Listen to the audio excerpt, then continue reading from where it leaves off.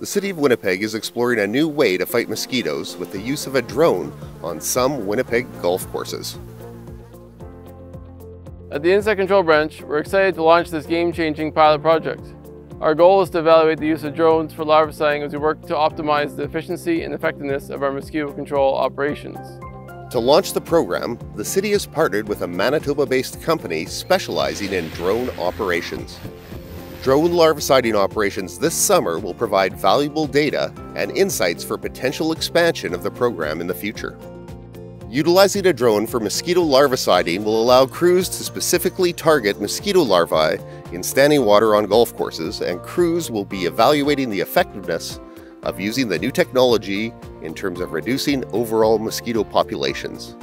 Drones are quieter and offer superior maneuverability, thereby ensuring nearby neighborhoods remain undisturbed while we are treating standing water. Using a drone also offers other significant advantages over traditional methods, as a drone can operate at night in terms of minimizing disruption to golf course patrons.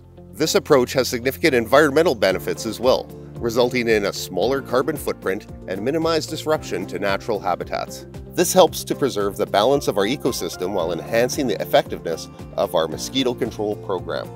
Winnipeg is committed to assessing the long-term viability of drones for mosquito control and is leading the way in efficient, sustainable, and citizen-centered mosquito control programs.